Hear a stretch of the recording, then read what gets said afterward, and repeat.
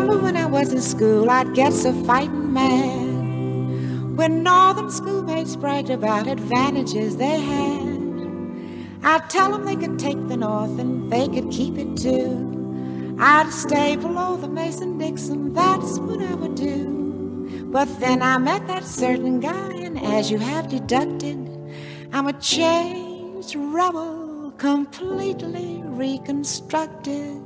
I never thought I'd live to see the day when I'd say I love Connecticut. I never dreamed I'd leave my Dixieland and take my stand in old Connecticut.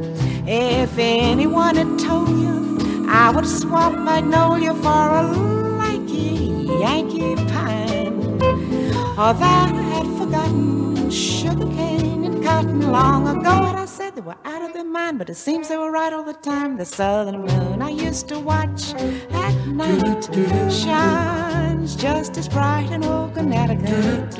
And if you think that northern hearts are cold, you should be told about Connecticut. Now New England is so charming, especially arm in arm with the one I'm thinking of. And I guess that's the reason, though I confess it's treason, is Connecticut I love. If anyone had told you I would swap Magnolia for a lanky Yankee pine, or that I had forgotten sugarcane and cotton long ago, I said they were out of their mind, but it seems they were right all the time. The southern moon I used to watch at night shines just as bright in old Connecticut.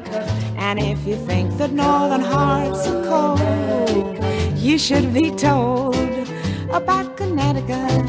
Now New England is so charming, especially arm in arm with the one I'm thinking of. And I guess that's the reason, though I confess it's treason, is Connecticut, Connecticut, Connecticut, Connecticut, Connecticut I love. She loves